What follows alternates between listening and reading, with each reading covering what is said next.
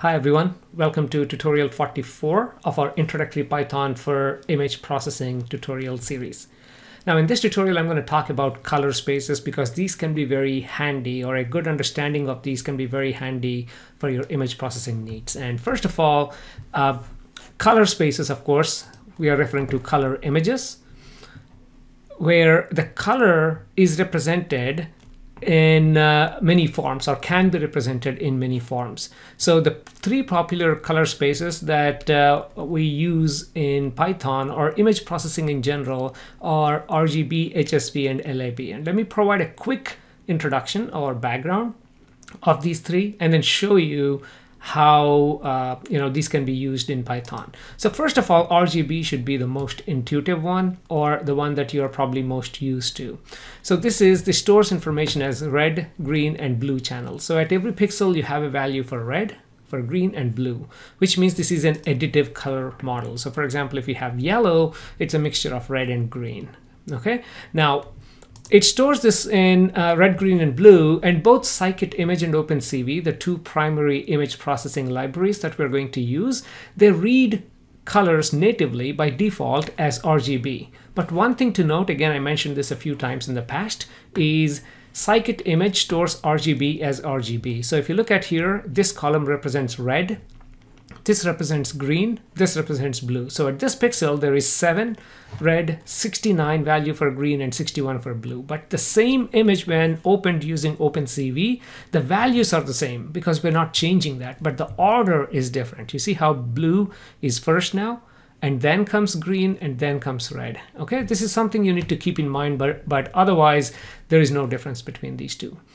And every pixel is represented by, as you can see, a value of red, a value of green, and a value of blue. So it's very intuitive. So because we can think about, okay, a mixture of equal amounts of green and blue almost here is giving us some sort of a light shade color right here.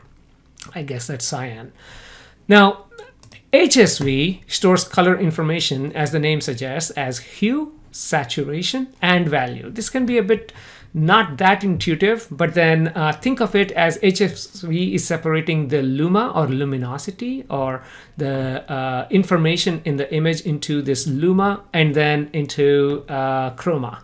Okay, as the name suggests, again, chroma means color information. So you have one channel representing image intensity, and you have two channels, which is hue and saturation, representing the color information. Okay, now why do you need HSV and where to use HSV? Think of applications where you need to change only the intensity information and not the color information, like something like histogram equalization. If you actually apply histogram equalization to all these color channels, the output would look a bit weird, and we'll try that later on. Graphically, you can see this. Saturation is the amount of that color, being brighter and brighter, and hue itself is what color is it, and value is how much of it. Yeah. Now, very similar to HSV, there is something called LAB, or sometimes referred to as CIE lab, and L stands for lightness. Again, this is the intensity information. A is the color, one of the color channels that goes from green to red, and B is another color channel that goes from blue to yellow. This is another representation of this color image. Now, again, when to use LAB? For all practical purposes, I see no difference between using HSV or LAB. You can use either of these. Of course, if you're doing, like, for example, segmentation using color space, yeah, there will be some difference. There will be a slight difference between these two, but then for most tasks, not enough to actually worry about any of these. So I recommend go ahead and using HSV, and whenever you need to apply like a grayscale function, then go ahead and do it on the channel V, which is the value or intensity. Again, LAB here is the color space. As you can see, it's going from green to red, A is going from green to red, and B is going from blue to yellow. Okay, so let's actually jump into the Spider interface and have a quick look at it. Again, I don't want to repeat a lot of things I've already done in the past lectures, but then it may actually help sometimes. Now, I created a new environment for this tutorial because I wanted to install the latest scikit-image just to make sure that all of you can actually repeat what I'm trying to do. So in case you wonder, I'm using Python 3.7, and for scikit-image, I'm using skimage version I believe 0.17.2. Okay, at 0.18 is like an experimental beta version as of now. This is mid-May 2020. Okay, so 0.17.2.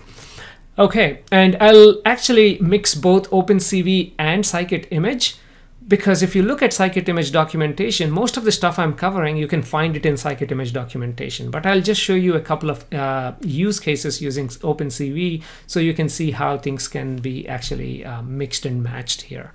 Okay, so importing OpenCV, importing scikit-image, IO, input output from our scikit-image. And first, let's read our color image using OpenCV. Again, how do you do that? You just give the image path and then put a 1 down here representing color. 0 represents grayscale. Okay, same thing with scikit-image. Instead of 1 and 0, you do as gray equals to false or as gray equals to true. So if I run this, almost instantaneously up here, you should actually see, I don't even know why grayscale, let's actually run the whole thing one more time. I'm a bit surprised at this gray OpenCV showing up as none type object. That actually happens when there is no image. Sorry about this, .tif. Okay, so now there will be an image. So let's run this one more time. Looks like I made too many mistakes. Okay, this should be the end of all mistakes. So let's go ahead and run this one more time. Okay, so there you go. So now we have all numbers for all of these. So you can see color OpenCV and color scikit-image. Again, as you can look at these numbers, the RGB and BG are kind of swapped, but the values are pretty much the same. Okay, and look at the size of each of these. 481 by 600 by 3. That's the size of my image. 481 in height. Again, the first always represents height, second one width, and third one is the channels. So in this example, the 3 channels are red, green, and blue because that's the default for OpenCV and scikit-image. So these 3 represent, if I open it, and if I go to the third channel, right, 0 stands for your height, width, and this is the channel. So here, if you actually look at index 0, index 1, index 2, okay? So RGB. So this one is R. The 60 value right there is red, okay? Now if I go up and then 1, there should be a value of, let's say in this case, 75, that is green, yeah, for the first pixel. Again, this is probably something you already know from my previous tutorials, but I just want to make sure we are all on the same page. So for grayscale images, there are no channels because it's just one image with pixel values, that's it, okay? Let's ignore our gray image from now on, okay? We don't need the gray image anymore. I just need color. Also, even this I can kind of gray out. We just need one image. So I've written a few lines again as usual, so we don't waste time typing, but let me just show you a couple of things here. Now, so this is by default we have 3 channels here, right? So now I'm actually splitting each channel using cv2.split. Yeah, again, I showed this in previous tutorial, and I'm calling the first one B because when you read image using OpenCV, the first one is blue. We just mentioned that. BGR. And now I'm just showing you the 3 channels. So if I open this, and there's a reason why I want to show you this, you can see the information here, why it is amazing to split this into blue, green, and red, especially fluorescence images, something like this, where you already pre-segmented your image. For example, nuclei that are stained in DAPI, they appear in blue. So if you only look at blue channel, you get all the nuclei, which makes your segmentation problem easy. If you look at your green channel, again, you have a lot of mess going on. And if you look at red channel, you have other cytoplasmic area showing up right around here. So blue is the one that you can use to segment these nuclei. Now you can see if your job or if your goal is to segment the nuclei, then you're good with RGB image. Now, if your goal is to do histogram equalization or some task, then applying it on these 3 individual channels will result in very undesired results, I should say. So we have to convert those into HSV channels. So let me override this. I'll share this. I mean, you can see the code and you can write it, and at some point I'll actually share all the code with you guys. But to convert this into HSV image, It's, again, you can convert it into HSV in scikit-image or OpenCV or any of these, but I try to stick with one library when I'm doing these tasks. Okay, cv2.cvt color, and your input image is color. Let's actually use our color OpenCV. And then my cv2.color, in here I'm changing BGR to HSV, okay? And everything else is very straightforward. Now I'm splitting individual channels, HS, and first of all, let's run this line. So you can see up here, my HSV image also has the same dimensions, right? 481 by 600 by 3, except in this case, the 3 here, it doesn't stand for RGB, it stands for HSV. Okay, so HSV, so I'm splitting it. So let's look at each channel now by plotting it. So here you go. So my hue and saturation, hue is again the color. So blue shows up right there, and green is right here, red is somewhere in here, and saturation is how much of that. Yeah, saturation is the amount of that color. And value, let me kill these two so you can focus on the value. Value looks like a nice grayscale image.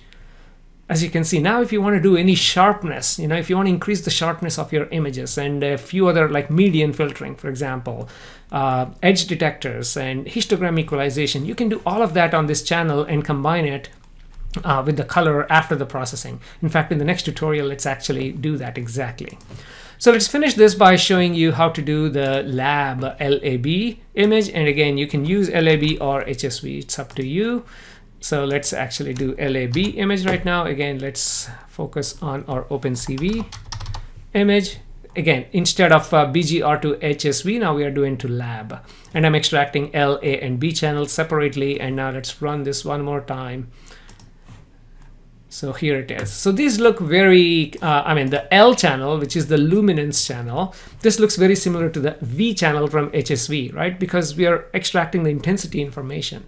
The other two channels are color. So you can use this image for processing, like I mentioned earlier. And these two, again, B is going from, I always forget, blue to something. B is going from blue to yellow, I believe.